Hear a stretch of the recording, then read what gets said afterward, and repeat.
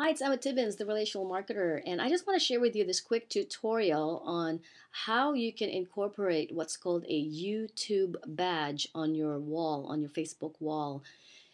Why is that important? It's because some of us marketers already have a YouTube channel, but we want to save time. Instead of uploading the same videos twice, we want to be able to just automatically upload those videos on our Facebook profile so our friends will be able to view those videos and it will be updated automatically.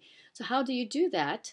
You go to your account settings and of course the application settings, and I would go to added to profile right here.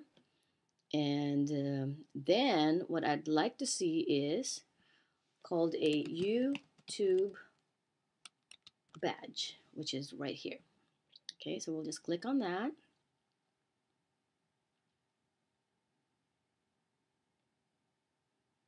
So it's taking a little longer to connect for some reason.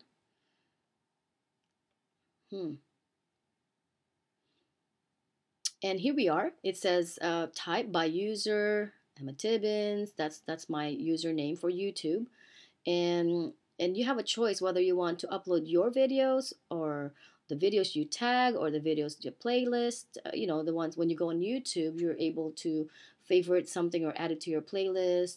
See right here when you favorited a video. Or I think for our purposes, I like to see by user because I do upload quite a bit of videos there from friends. And so you choose a number of videos to display. 8 is a standard number. It kind of looks nice on the left side of your wall. And it will pick up, you see right here, you've successfully added your video. Yay! And then you go to profile to check it out.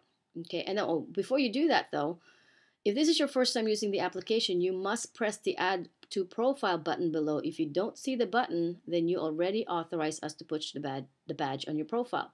Well, like I said, I deleted it just to show you how it's done. So I guess I would have to click on the add to profile right now. And I'd like to add it to the wall and info tab, right there. Okay, good. So there it is. There is my video right now. It took all my videos from YouTube and is now available for my friends' views on um, on my Facebook wall. I think. Oh, sorry, clicking on the wrong one. If you want to keep it, just say keep, and there it is on the left side of your wall. The videos that you've just uploaded, the last 8 videos you've uploaded on YouTube. Okay, so I hope this helps. If you want to just hide it and you don't want anything to do with it, you can actually see right here, there's 2 options. You can move it to your boxes tab or you remove the box completely. If you just want to hide it and make it rest a little bit, you can move it to your boxes tab and it goes here. You see? You have a tab with boxes and all your other links are there. But if I want to put it back on the profile, I just put move to wall tab. And there it is again.